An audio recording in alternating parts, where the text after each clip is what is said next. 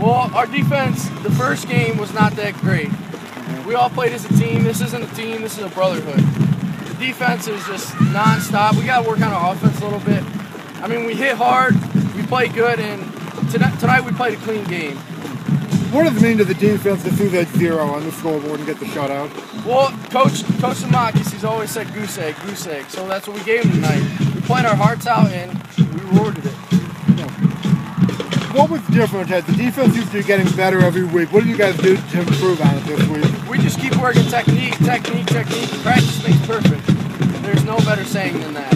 You know, they say sometimes the weather can give an advantage to the offense because they know where they're going and you have to react. How did you guys overcome that tonight? Well, it's raining. The ball's slippery. Punch at that ball and it'll come out.